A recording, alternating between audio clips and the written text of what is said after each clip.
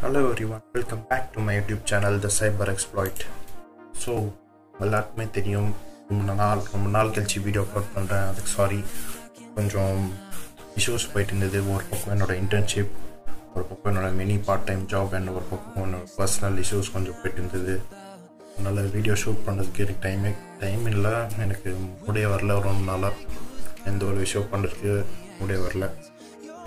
So அப்புறமா சரி, இன்றைக்கி எப்படியாவது இந்த வீடியோ ஷூட் பண்ணி ஏதாவது ஒன்று போட வேண்டியதான் அப்படின்னு நினச்சி இன்றைக்கி ஸ்டார்ட் பண்ணிட்டேன்.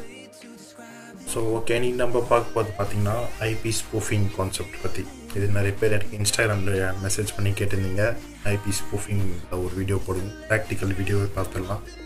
ஃபர்ஸ்ட் ஐபி ஸ்பூஃபிங்னா என்ன, அண்ட் அப்புறம் அது எப்படி நம்ம காலையில் நெக்ஸ்ட் வச்சு பர்ஃபார்ம் பண்ணுறதுன்னு பார்க்கலாம். So without wasting time, let's execute.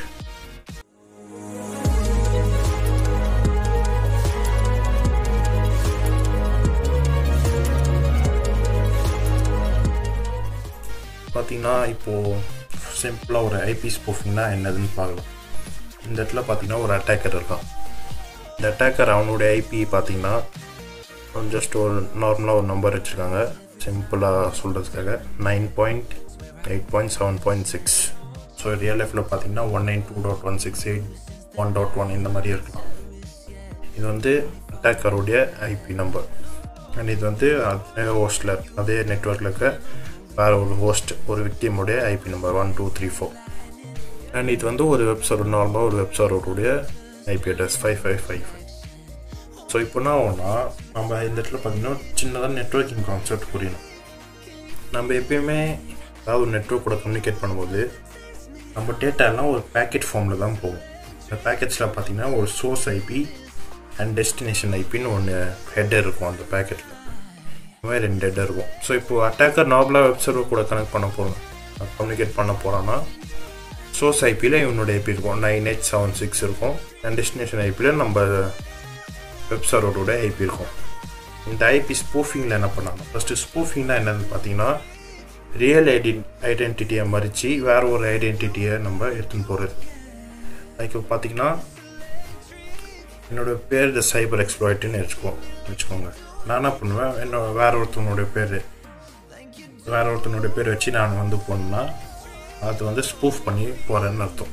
அந்த அவனுடைய ஐடென்டிட்டியை என்னோடய ஐடென்டிட்டியாக சொல்லி நான் போகிறேன்னு அர்த்தம். அதுதான் ஸ்பூஃபிங்கிறது. ஸோ இப்போது இந்த கேஸில் பார்த்தீங்கன்னா அட்டாக்கர் அவனோட சோர்ஸ் ஐபியில் 9876க்கு பதிலாக இந்த விக்டிமோட ஐபியை போட்டுருவான். 1 2 3 4 இந்த ஐபி எடுத்து போட்டுருவான். இதுக்கப்புறம் வந்து பேக்கெட் சென்ட் பண்ணுவோம். அங்கே சென்ட் பண்ணும்போது என்ன ஆகும்னா வெப் சர்வருக்கு இந்த ஐபி வந்து ரிசீவ் ஆகும். ஸோ இங்கேருந்து பேக்கெட் சென்ட் திருப்பியும் ரெஸ்பான்ஸ் பண்ணும்போது இந்த டெஸ்டினேஷன் ஐபி வந்து சோர்ஸ் ஐபியாக மாறிடும், அண்ட் இந்த சோர்ஸ் ஐபி வந்து டெஸ்டினேஷன் ஐபியாக மாறிடும். ஸோ அப்புறமா இந்த பேக்கெட் வந்து 1 2 3 4க்கு போனோடனே இங்கேருந்து வெப் சர்வருக்கு இங்கேருந்து போயிடும். ஸோ இதுக்கு என்ன யூஸ்ன்னு பார்த்தீங்கன்னா டாஸ் அட்டாக் பண்ணுறதுக்காக யூஸ் பண்ணுவாங்க. டோஸ் அட்டாக்கோ இல்லைனா மேன் இன் த மிடில் அட்டாக்காக கூட யூஸ் பண்ணுவாங்க. அட்டாக்கர் வந்து ஒரு லோக்கல் நெட்வொர்க்கில் ரவுட்டருடைய ஐபி வந்து ஸ்பூஃப் பண்ணிட்டாங்கன்னா இந்த விக்டிமுக்கு என்ன தெரியும்னா ரவுட்டருடைய ஐபி வந்து இங்கே இல்லை, இந்த இடத்துல இருக்குன்னு தெரிஞ்சிடும். அது வந்து சிஸ்டமுக்கு தெரிஞ்சிடும். ஸோ ரவுட்டர் ஐபிக்கு போகிறது பதிலாக எல்லாமே இந்த விக்டிமுடைய சிஸ்டமுக்கு போயிட்டுருக்கும். அட்டாக்கர் வந்து ரவுட்டருடைய ஐபியை ஸ்பூஃப் பண்ணி வச்சுருந்தாங்கன்னா எல்லா பேக்கெட்ஸும் இந்த அட்டாக்கர் கிட்டே போகும். அண்ட் டாஸ் அட்டாக் எப்படி பண்ணுவாங்கன்னா அட்டாக்கை ஒவ்வொரு ஐபியும் ஸ்பூஃப் பண்ணி டிஃப்ரெண்ட் ஐபியில் வந்து ஒரே வெப்சைட்டுக்கு ஒரே டைம் நிறைய பேக்கெட்ஸ் சென்ட் பண்ணுவோம். ஸோ இதுக்கு வந்து ரெஸ்பாண்ட் பண்ணுறதுக்கு எங்கே ரெஸ்பாண்ட் பண்ணுறதுன்னு தெரியாமல் போயிடும். அது பண்ணதுக்கப்புறம் இது வந்து ஓவர்ஃப்ளட் ஆகி டாஸ் அட்டாக்கில் மாறிடும். இது ஸோ இப்படி தான் IP spoofing attack. IP spoofing என்னதுன்னு இது தான். நம்ம ப்ராக்டிக்கலாக பார்க்கணுன்னா ஃபர்ஸ்ட் நம்ம காலி மஷின் ஓப்பன் பண்ணி, ஸோ இங்கே நம்ம காலி மஷின் ஓப்பன் பண்ணுறோம். ஓப்பன் பண்ணதுக்கப்புறம் லாகின் பண்ணிடலாம். பாஸ்வேர்ட் கொடுத்து நான் லாகின் பண்ணிடுறேன். இப்போ நம்ம ஐபி ஸ்பூஃபிங்கை அட்டாக்கை பர்ஃபார்ம் பண்ணுறோம். அட்டாக் பண்ணுறதுல ஃபர்ஸ்ட் நம்ம டெர்மினல் ஓப்பன் பண்ணி ரூட் பர்மிஷன் எடுத்துக்கலாம். சூடோ சூட் கொடுத்துட்டு நம்ம ரூட் பர்மிஷன் எடுக்கலாம்.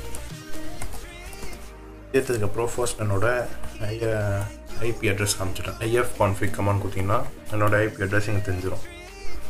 192.168.65.32 இதுதான் என்னோட காலி மெஷினோடைய ஐபி அட்ரஸ்.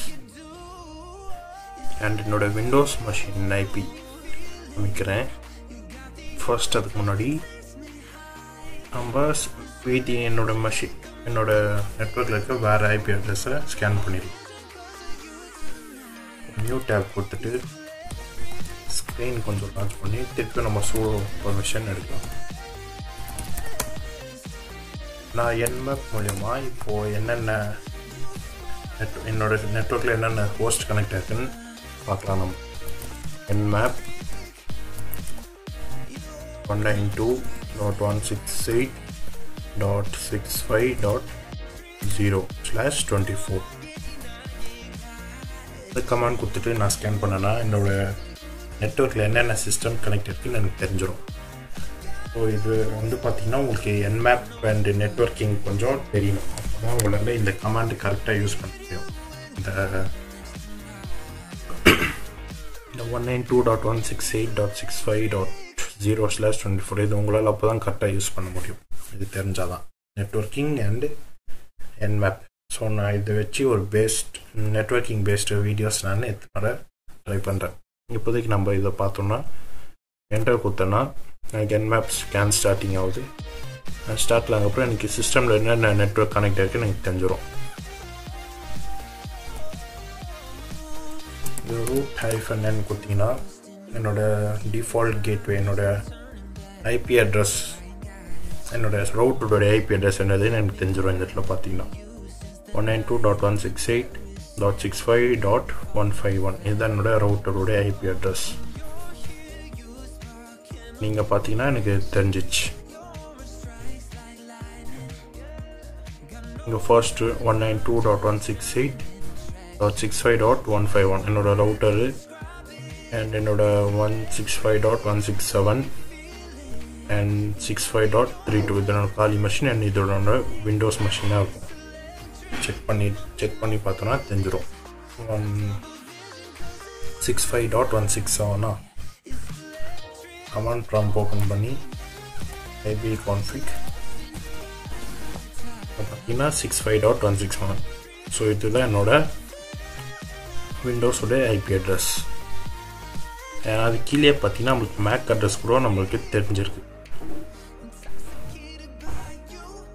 பார்த்தீங்கன்னா 74 இது வந்து என்னோட விண்டோஸ் உடைய மேக் அட்ரஸ், இது என்னோட ரவுட்டரோட மேக் அட்ரஸ்.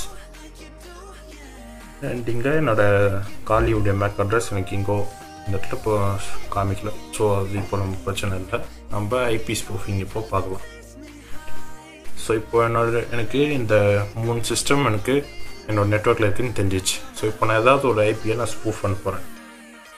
இதில் பார்த்தீங்கன்னா எக்ஸாம்பிளுக்காக நான் என்னோடய ரவுட்டரோட ஐபியை நான் ஸ்பூஃப் பண்ணுறேன். ஸ்பூஃப் பண்ணுறதுக்கு ifconfig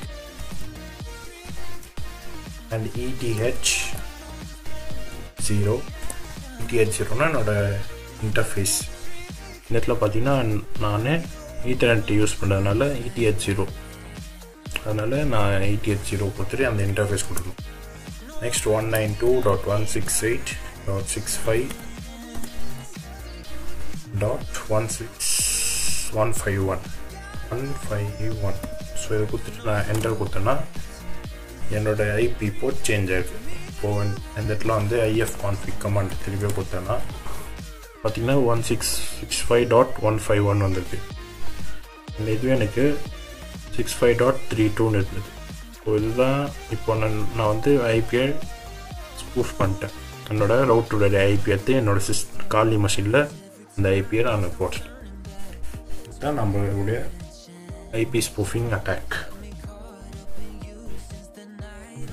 இப்போ நான் மேக் ஸ்பூஃபிங் பண்ணணுன்னா என்கிட்ட அதுக்கு இன்னொன்று ஒரு டூல் இருக்குது, மேக் சேஞ்சர் -m எடுத்துகிட்டு நம்ம ரவுட்டரோட ஐபி அட்ரஸே மேக் அட்ரஸே எடுத்து ஸ்பூஃப் பண்ணலாம். இதை நான் காப்பி பண்ணி இதில் பேஸ்ட் பண்ணிட்டேன்னா அண்ட் ETH0 இது கொடுத்தோன்னா என்னோடய மேக் அட்ரஸ் சேஞ்ச் ஆகும். கரண்ட் மேக் அட்ரஸ் பார்த்தீங்கன்னா இதுதான் என்னோடய கரண்ட் மேக் அட்ரஸ் இருந்தது, VMware INC இருந்தது. ஸோ அப்புறமா இது பர்மனெண்ட் மேக் அட்ரஸ் இது எல்லாம் இருக்குங்க. இப்போது மேக் ஸ்பூஃபிங் பார்த்தீங்கன்னா இது நம்ம கம்ப்யூட்டர் ரீஸ்டார்ட் பண்ணோன்னா நம்மளுக்கு எப்போ பழைய நார்மலாக வந்துடும். இது ஜஸ்ட்டு ஒரு டெம்ப்ரரிக்காக மட்டும்தான் நம்மளால் ஸ்பூஃப் பண்ண முடியும், make spoofing and IP spoofing. இதுவே நீங்கள் சிஸ்டம் ரீஸ்டார்ட் பண்ணிங்கன்னா உங்களுக்கு எல்லாமே திருப்பியும் பழையபடியாக நார்மலாக ஆகிடும். இப்போ நான் IF கான்ஃபிக் கொடுத்தேன்னா